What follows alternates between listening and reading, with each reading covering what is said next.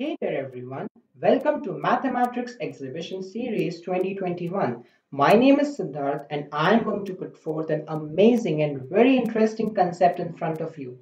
So, are you all excited to learn something amazing? Alright, so let us start without any delay. The way in which nature is designed is so very unique. We find innumerable patterns, series, and shapes that the things in our surroundings are made of. Nature is very particular when it comes to precision and management. If we observe clearly, you will definitely come to know what I want to say. Amongst all the shapes that you see in nature, hexagon has something unique and peculiar.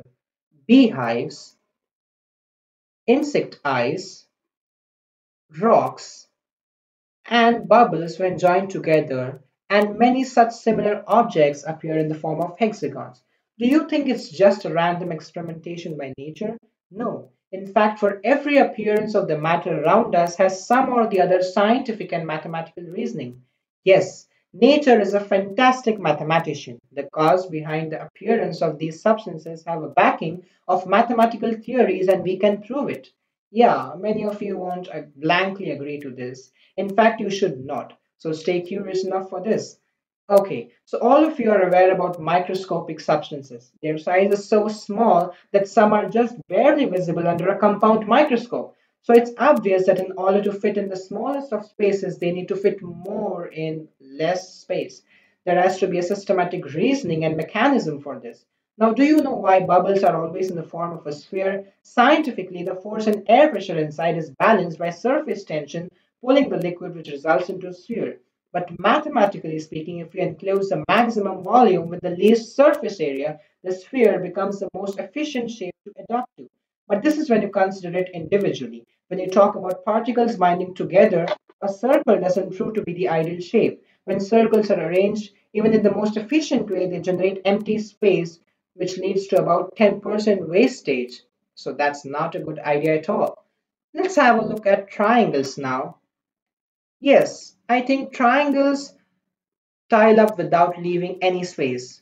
The squares also seem to divide the plane without leaving any space. So now let's see what happens to hexagons. Yes, even they tile up perfectly. So now we know that the regular polygons that tile the plane are squares, triangles, and hexagons. But remember, we are talking about efficiency. Which is the most efficient? Let's find out. On comparing the areas of the shapes with respect to their perimeters, we see that hexagons are the most efficient among the three because they cover maximum area with the same perimeter. This proves that a hexagon is an ideal shape which the substances prefer to be in. Now let's have a look at a small bubble experiment. We blow the first bubble. Now when we blow the second bubble, it's equal and adjacent to the first. Blowing the third bubble, we see that the bubbles are arranged among themselves in an angular measurement of 120 degrees, which is actually the angle of a regular hexagon. On blowing the fourth bubble, we see instead of forming a square intersection, bubbles keep on forming hexagonal patterns, keeping the intersections to 120 degrees. This tells us that such an arrangement makes the binding force among the bubbles balanced and stable.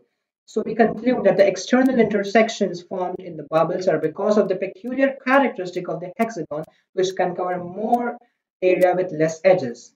The eyes of a honeybee are also made of hexagonal cell walls because they cover maximum light sensing area with minimum cell wall material, and more light indicates better vision, isn't it?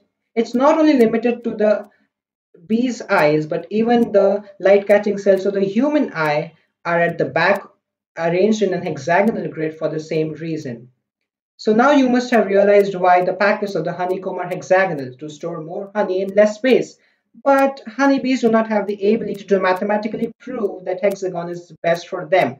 So how do they do that?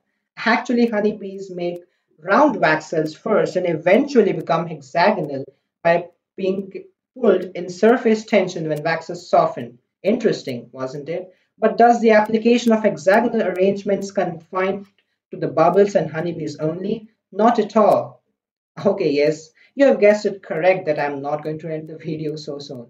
Okay, Moving on, let's take the pencil by which you write. The pencil graphite is a whole bunch of hexagonal carbons, and when they are in the flat sheet, they form graphene, which is the strongest material to break through in the entire universe. This is all possible because of the mechanical stability achieved when the hexagons form three-sided joints of 120 degrees. Now, the cracks that you see are formed due to differential change in heat between inner and outer lava.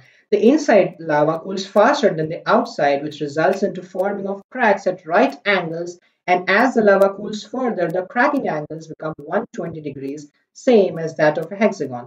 It's so interesting to see how science and math are blended together everywhere. Basalt columns like the Devil's Postpile and the Giant's Causeway are formed because of the same principle. Have you all heard about Saturn's hexagonal storm? So even a planet full of dust and gas appears to believe in hexagons. Wow. And if you go on observing around you, you are sure to find many more applications. Happy searching. And before I end the video, I would like you to try this brainstorming activity. Let's see how you do it. Do comment the answers in the comment section. All the best and thank you so much.